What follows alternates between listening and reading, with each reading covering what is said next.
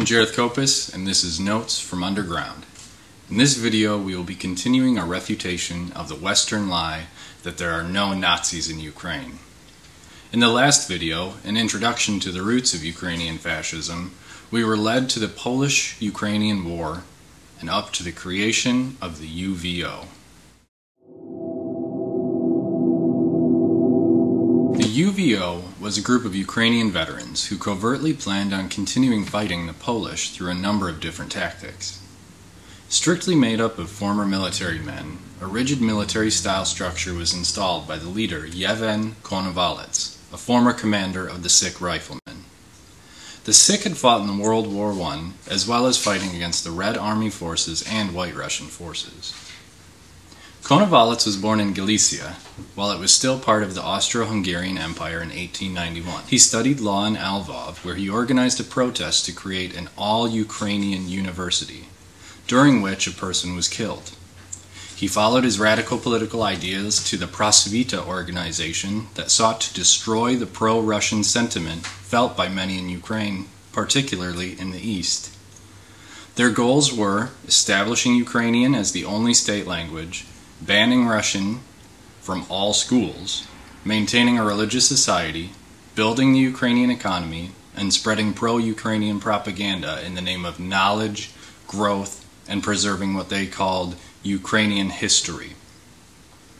Konovalets' drastic views quickly brought him into a leadership role in the student contingency of the group. Konovalets drew his ideology from the likes of Ivan Bobersky.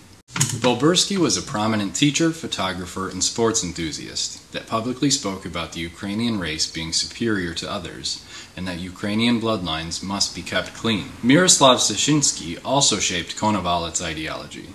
Szyński was another well-known Ukrainian nationalist who was a key figure in speaking out against Poland, having assassinated the Viceroy of Galicia, Andrzej Potocki. Dmytro Dontsov was key as well.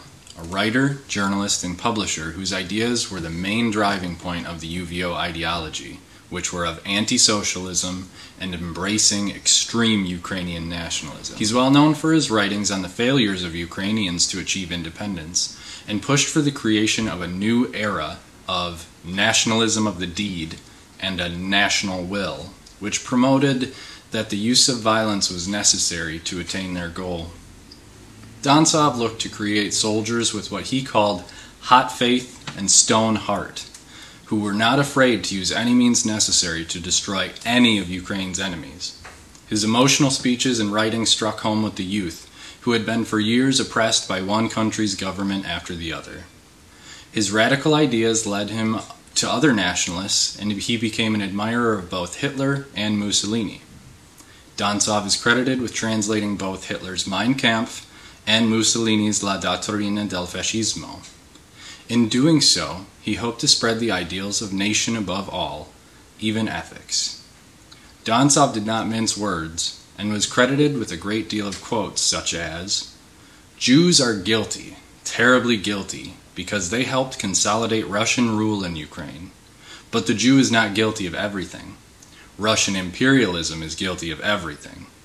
Only when Russia falls in Ukraine will we be able to settle the Jewish question in our country in a way that suits the interest of the Ukrainian people." Now that we know the creators of the ideological foundation of the UVO, let's get back to their leader, Konovalets. In 1914, Konovalets was part of the Austro-Hungarian army and was mobilized during World War I. He was a good soldier and easily attained the rank of second lieutenant in the 19th Regiment of the Lviv Regional Defense. In 1915, he was captured by Russia while fighting in the Carpathian Mountains and interned at a POW camp near Tsaritsky Chorny Yar. These camps were packed with like-minded men such as Andriy Melnik, Roman Sushko, and Fed Chernik, who all became close friends and allies, as well as a few of them later joining Konovalets in developing what was to become Ukraine's predominant nationalist party, the OUN.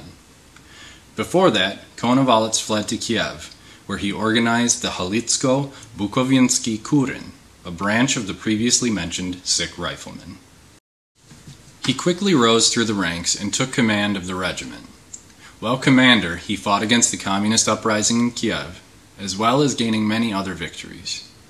Konovalets and his soldiers became notorious for their unrelenting hate of Russia and its people, and because of their extremist views and actions, they were disbanded in 1918 under threat of arrest. That didn't stop him from continuing right where the Riflemen had left off, only now in a group that had no formal military backing. Despite the group's blacklisting, they still continued receiving secret funding from the Western Ukrainian People's Republic government. The UVO sought to use any means necessary to push forth Ukrainian nationalism and began taking part in sabotage and assassinations. The Allies recognized Polish rule over Western Ukraine, and many members left the UVO and turned to legal political parties with less extremist views. The UVO then turned towards Lithuania and Germany for support, where anti-Polish sentiment was still high.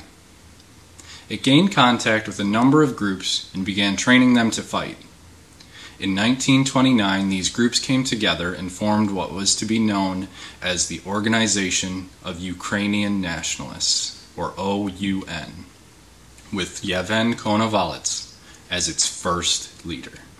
With a foundation of supposed racial superiority, hatred for the Russians, Poles, and Jews, and willingness to use any means necessary to achieve their goals of Ukrainian superiority, the cancer that is Ukrainian fascism was already developing quickly and had its own unique structure and role in the history that is to come.